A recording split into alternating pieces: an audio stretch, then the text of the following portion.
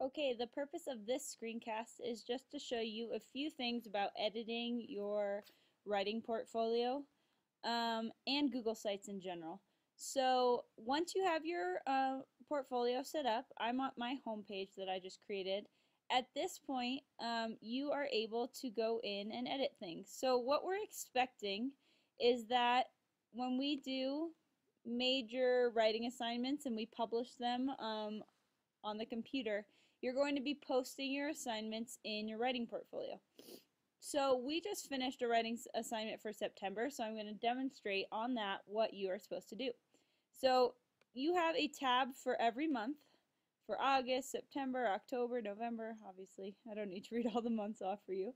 But when you click on September, since that's the month we are in, we have just finished a personal narrative. So you click on that September tab and it will say September at the top. Now what you need to do is go and hit this button up here. This is kind of your magic button, alright? If you ever find you can't do something, it's probably because this button hasn't been clicked. So this is a little pencil and it is for editing. So go ahead and click edit.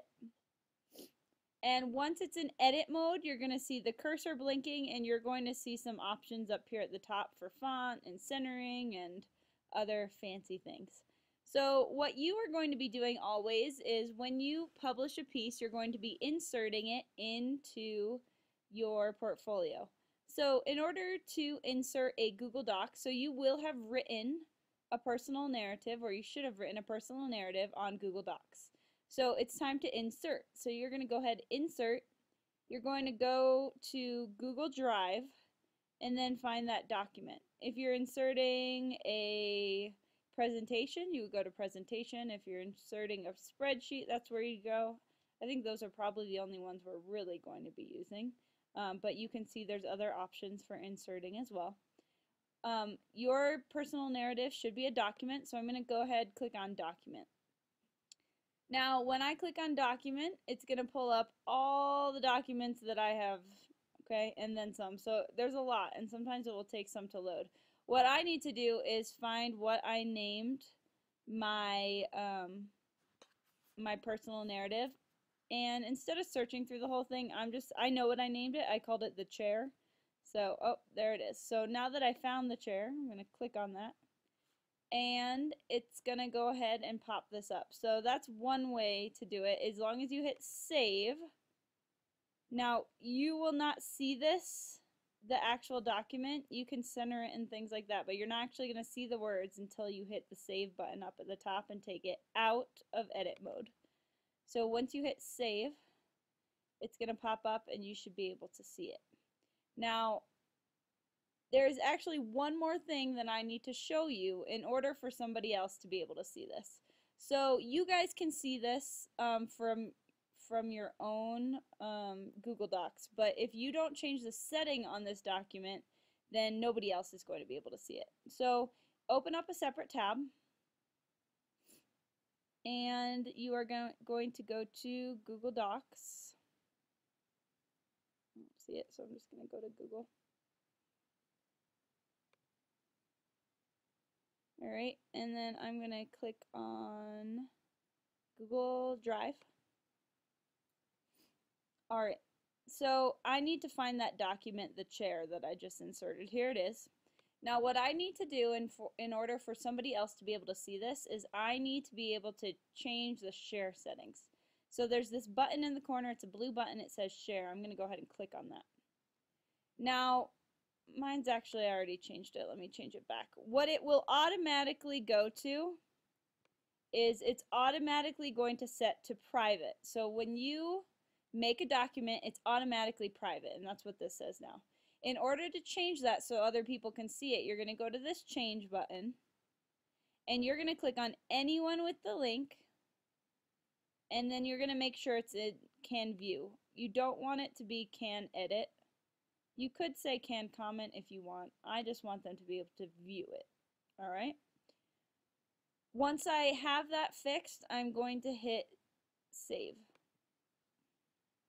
And then I have to click done. Alright? And then on that, let me find it, on your portfolio now, everyone who has the link to your portfolio is going to be able to see that document. That's important so that your classmates, your parents, and so we, your teachers, can see your work. All right. A couple other things I'm going to quickly show you how to do on here. Let's just go back into edit mode. So remember, if I want to change anything, I'm going to hit edit. All right, there is a way that you can just type in here. You can just say whatever you want to say. And as long as you hit save, underneath your inserted document, it will say whatever you said. Okay? So there's my I love writing. Now I can't take that off until I go back into edit mode. And then I can delete things too. Okay. Now there's some other things that you're going to be able to do. You can copy an image. So let's go to, let's say I want to insert a picture of a chair. So I'm going to go to Google. I'm going to go to images. And I'm just going to write chair and see what comes up here. All right. I think this looks most like the chair in my story. So I'm going to go ahead and I'm going to right click and I'm going to find the image URL. I'm going to say copy image address, or it will say image URL, I think, if you're on a PC. So copy image address or copy image URL, and then you can go back here, and if you say insert image, you can, since we've done a URL, you can click on web address URL and go ahead and paste that in. If you say OK, it's going to be in there. Obviously this is way too big, so I'm going to just say I want a large picture. Or I can say I want a medium picture, or I want a small picture, whatever you're looking for. And you can center it if you want to. You can make it to the right, you can make it to the left. Okay, I'm just going to go ahead and put it in the middle, and I'm going to make it medium. Okay, now again, this is not going to save until I hit save. Alright, so now I have the chair, and there's my chair at the bottom. One more thing that you can do that you might be interested in. I'm going to hit edit one more time. I'm going to go back in edit mode, and I'm going to get rid of my chair. I don't actually want that in there. I think it's kind of an ugly chair. Alright, I'm going to go ahead again, go to insert image. Now another thing you can do is you can select an image from your desktop or your computer. So I'm going to say, instead of going to web address, I'm going to go to choose file, and I'm going to upload one of my pictures. Okay, so I can go to my photos, and I'm just going to pick a random one for now. It's a picture of my nephew Logan when he was baptized. So I clicked on that, I double clicked, or you can say choose, I believe is what it said. And then it's just uploading that picture. Now I'm going to select that picture, hit OK, and again it's going to bring this crazy big picture. So I want to click on it, and I'll just make it a large. Alright, again I can center it, and I believe, well no, actually that's not true. So when I'm done, again I have to click save so that it will save. So now I have my portfolio. I've got my picture in here. Okay, so those are just a few of the tricks. There's actually a lot of tricks once you get into edit mode, and I'd encourage you to play around and see what you can find. Make sure it's school appropriate. Make sure it's for the purpose of your writing portfolio.